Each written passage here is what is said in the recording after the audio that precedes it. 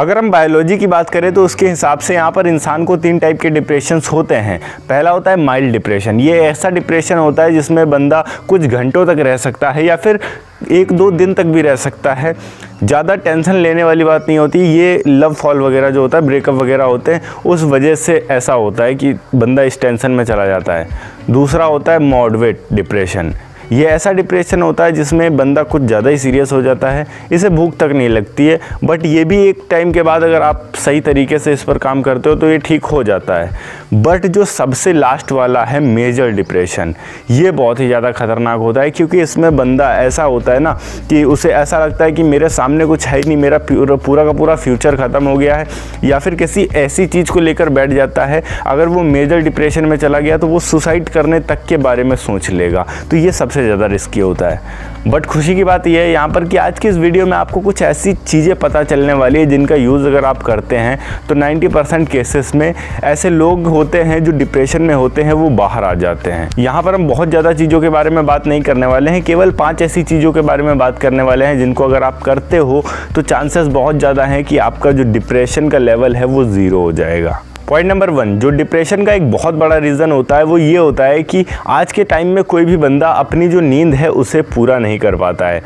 कम से कम 6 से 7 घंटे की नींद आप ज़रूर लें दिन में, अगर आप 8 घंटे की नहीं ले पा रहे हैं, क्योंकि आप अगर ज़्यादा नींद लेंगे तो वो आपके हेल्थ के लिए ही बेनिफिशियल होगा, आपके हेल्थ के लिए ही सही होगा। बट मैं ऐसा भी नहीं बोल रहा हूँ कि आप सुबह उठिए ही देर में, ऐसी नींद मत लीजिए। आप रात में जल्दी सोइए जिस वजह से आप सुबह जल्दी उठ जाएंगे, बट आपकी नींद भी पूरी हो जाएगी। तो अगर आपको नींद जल्दी नहीं आती है तो उसके लिए थोड़ा बहुत वर्कआउट, मेहनत वगैरह आप कर लीजिए, उससे आपको ही फायदा होने वाला है। पॉइंट नंबर 2, अब हमने वर्कआउट की बात की तो यहाँ पर आपको वर्कआउट भी करना बहुत ज़्यादा ज़रूरी हो जाता है, क्योंकि जब आप किसी भी टाइप की एक्टिविटी, फिजिकल एक्टिविटी करते हो मॉर्निंग के टाइम में बॉडी में, तो आपके माइंड में एक केमिकल रिलीज़ होता है जिसे हम बोलते हैं डोपामाइन। और ये केमिकल ऐसा केमिकल होता है जो हमारे माइंड को हैप्पी रखता है, हमें खुश रखता है, हमारे जो डिप्रेशंस है उनको ख़त्म करता है, जिस वजह से हम एक अच्छी लाइफ जी पाते हैं। तो अगर आपको डिप्रेशन ख़त्म करना है तो आपको एक्सरसाइज स्टार्ट करना होगा, और इस वजह से जब आप एक्सरसाइज करेंगे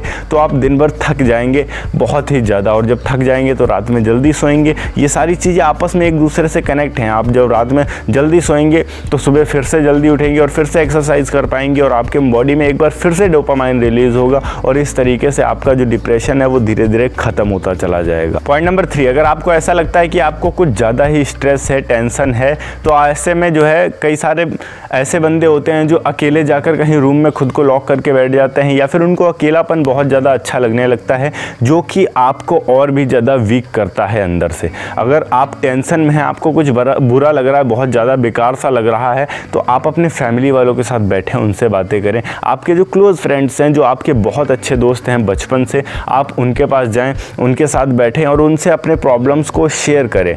हाँ, जानता हूँ कि कई सारे ऐसे लोग होते हैं जिनको कोई फ़र्क नहीं पड़ता, बट जो शेयर करते हैं आप, तो शेयर करने से आपके अंदर की जो भावनाएं हैं वो थोड़ी ख़त्म हो जाती हैं, इतना बोझ नहीं रह जाता अपने ऊपर। बट अगर उससे आप अपने आप में ही रखेंगे तो आपके ऊपर बोझ बढ़ता चला जाएगा। इसीलिए ज़्यादा से ज़्यादा टाइम अपने फैमिली और दोस्तों के साथ स्पेंड करो, क्योंकि ये बहुत ही ज़्यादा फ़ायदेमंद होता है। पॉइंट नंबर 4, मोस्ट इंपॉर्टेंट चीज़ कि डिप्रेशन होता क्यों है।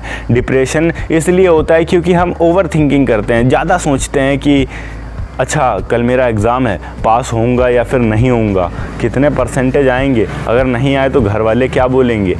नंबर आपका फ्यूचर डिसाइड नहीं कर रहे हैं, बट आप उसके बारे में फर्जी में अपने ऊपर स्ट्रेस डाल रहे हो, डिप्रेशन डाल रहे हो कि क्या होगा क्या नहीं होगा, और वो ओवर थिंकिंग के वजह से ही आपकी जो डिप्रेशन का लेवल है वो और भी ज़्यादा बढ़ता चला जाता है।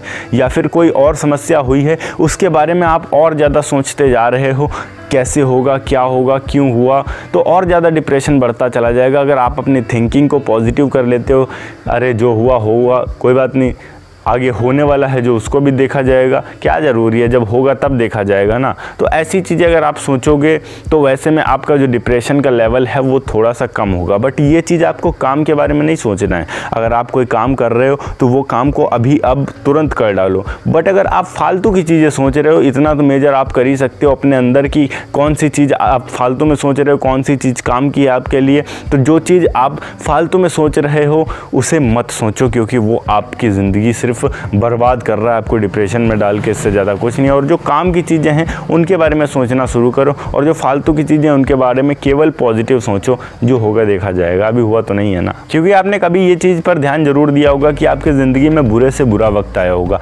वो भी बीत गया होगा। तो सोचिए जब वो बुरे से बुरा वक्त बीत गया तो ये तो छोटा सा है। पॉइंट नंबर 5, अब कई सारे लोगों को अजीब लग सकता है, बुरा लग सकता है, गलत लग सकता है, बट ये 100% वर्किंग है और एक जेन्युइन मेथड है। ये है आयुर्वेदा का मेथड कि आप अपने पेट को सही रखिए। पेट को सही कैसे रखेंगे? आप जब हेल्दी खाना खाएंगे तो आपका पेट सही रहेगा। और आयुर्वेदा ये बोलता है कि आपके पेट से आपके ब्रेन का कनेक्शन होता है, आपकी पूरी बॉडी का कनेक्शन होता है। अगर आपका पेट हेल्दी रहेगा तो आपकी पूरी बॉडी हेल्दी रहेगी। तो आप अपने पेट को जब हेल्दी रखना स्टार्ट करेंगे तो आपकी पूरी बॉडी ऑटोमेटिक हेल्दी हो जाएगी और आपके जो डिप्रेशन का लेवल है वो भी बहुत ज़्यादा कम हो जाएगा।